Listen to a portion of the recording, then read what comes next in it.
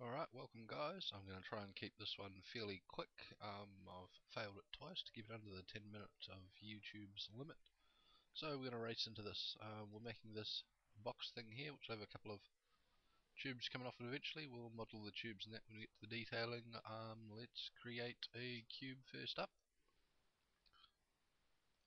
And we're going to use a cylinder for the top. We need to get our sizes right. In order to get the size for this, we'll go to our foot, which I'll rename. And we need the size across here.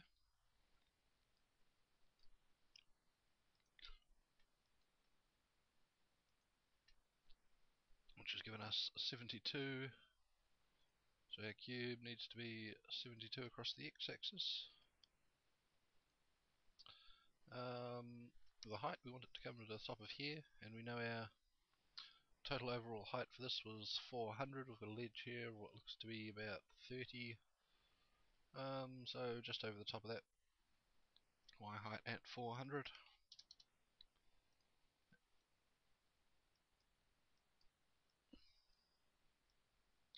So we'll bring that in. Again, we're not being too exact. This detail is fairly minor. And we want its width to be a bit smaller than this. I'm going to do something a little bit different on it, but you can make your mind up as to what you want to do when you've seen my result. On the model it looks like two straight tubes come down, and then I presume they go back in, and then there'll be a couple of little circles like that coming out. I'm actually going to extrude a cube face forward and have the tubes coming out of that, so this will look much more like a little pump system, hopefully.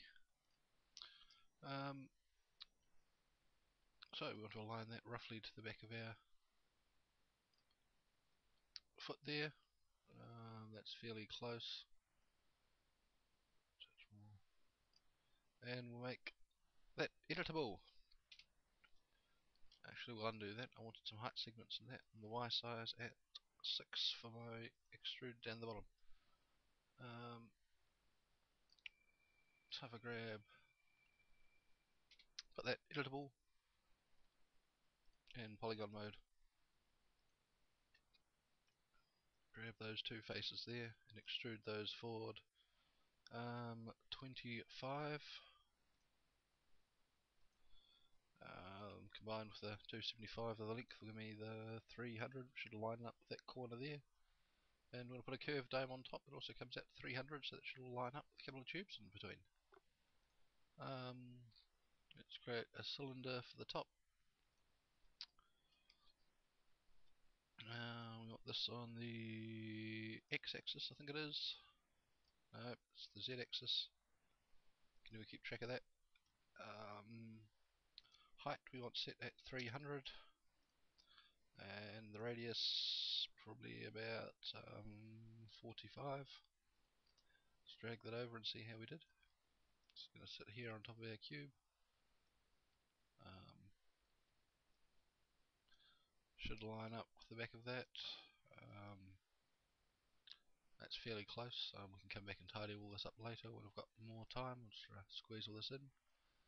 I want to delete the bottom polygons of our cylinder, so make it editable. Done this plenty. Camera view front and rectangle select.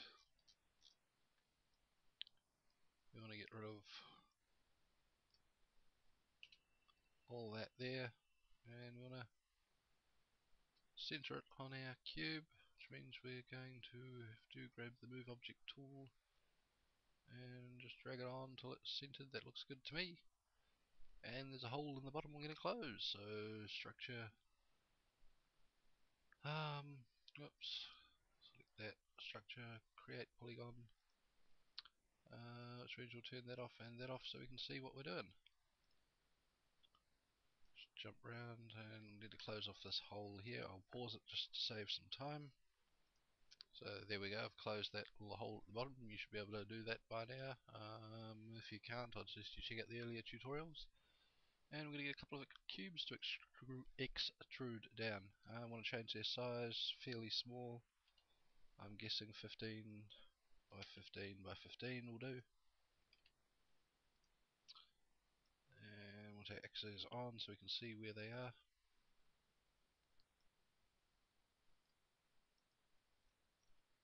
There he is. Drag him across to here and up to here. And spin him around. He's just going to mount under the front of this cylinder here.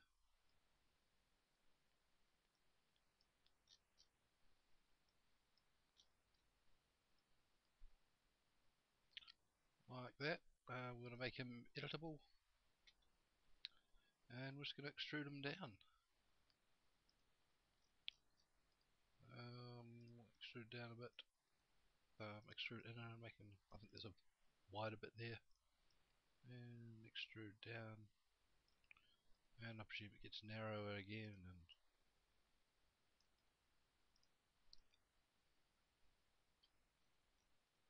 as you can see, it's just a matter of making up what you want to do.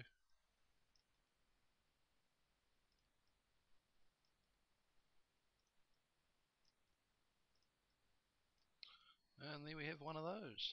What we're going to do is copy this and duplicate it. And drag that across.